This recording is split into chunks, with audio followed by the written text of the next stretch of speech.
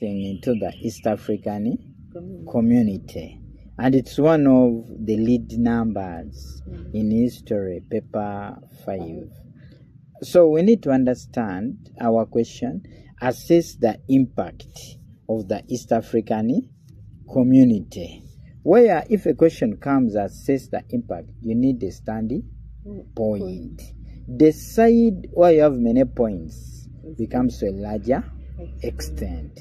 So we are saying the East African community was a regional economic integration formed in 1967. Of course, with the major aim of promoting unity, development, and everything. The big names behind its formation, we had Julius Nyerere, Tanzania, Jomo Kenyatta, Kenya, and Milton Obote of Uganda. So you cannot delete them from the equation. But our question, we are going to focus on first the achievements, then failures, basing on positive impact and negative. So we are saying the community created employment opportunities, the East African cooperation, because members within the community were allowed to go. Someone from Uganda, you had to go in Kenya and you get jobs. And by this time, many people got jobs. Because if you failed in Uganda, you could easily get a job in Tanzania or Kenya. And this was a great achievement. Then it created, of course, it created unity and cooperation between the free East African countries. Because all of the countries, in their agenda of the formation of the community, they were meant to cooperate and unite for a common goal. So people united, and they could meet in the meetings to discuss issues concerning about development, which was also a very great achievement. Then it set up the East African Development Bank with its headquarters in Kampala. We are realizing the East African Development Bank was set up, and this used to give financial aid to countries within the region. Of course, we had to return the money. So it was within the region? Yeah, within the region, East African countries. Uganda could get money from the bank and develop, and in turn returns the money. But of course, this led to development. Then it promoted industrial expansion in East Africa. Industrial expansion. What's all about this? People are allowed to open up industries. For example, if you failed in Uganda, you could easily go to Kenya and open up an industry. And of course, people got employment opportunities. So that's why we are saying the East African community tried to achieve. Yeah? Then it reduced on the levels of illiteracy through provision of quality education. How? Like there was exchange program. If you are not, you didn't want to study in Uganda, you could go in Kenya. Exchange program.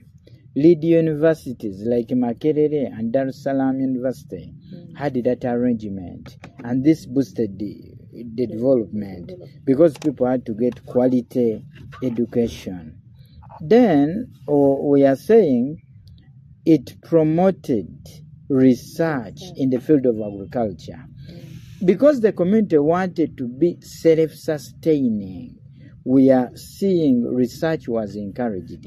Like you don't just carry out agriculture, subsistence farming for eating, but the target was about business. So we are realizing people are encouraged to do scientific research, like putting fertilizers in the soil to get great yields. Then it reduced the levels of poverty. How? Because people are allowed to work within the region. If you failed to get a job in one country, you could easily get in another country. Then it linked East Africa to other international organizations like a European Economic Community. By the way, this European Economic Community, it was formed in 1957 with the great aim of helping capitalist countries to develop. So East African Community cooperated with the European Economic Community. And this European Economic Community used to give advice to the members of East African community, because the other ones had great experience and money, and this led to development. Then it laid a foundation to the formation of the current EAC. We have the current EAC, yes, community. Got a foundation from the other one, which collapsed in 1977, because the first one collapsed in 1977. But this one, which was revived by big brands in politics, like Arap Moi, Museveni, got a leaf from the first East African what? Community. Then expansion in trade and commerce, where we are realizing trade and commerce had to be improved upon. How? In the way that we are realizing trade and commerce, members within the community were allowed to trade with one another, with, of course, a mission to survive. So in this kind of arrangement, we are realizing that the community had to lead to that development, because by this time, people got benefits. So I'm emphasizing, when you are writing an essay, you remember we said the Kasoma Farouk of Uganda word, Africa. Attempt all the required questions, follow instructions, read extensively, improve on your writing, concentrate on your work, and attend to God. Of course, that is our belief.